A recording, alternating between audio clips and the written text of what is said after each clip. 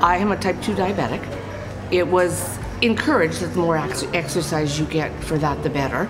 Between the regular exercise and weight loss of maybe 18 to 20 pounds, and watching more what I eat has made a difference. My blood sugar has dropped like 0.5, 0.6. We're delaying the advancement to insulin right now. I didn't think the exercise would make that much of a difference in my overall health, and it has, and I'm really pleased about that. These type of places can only help take the strain off the other part of the medical system.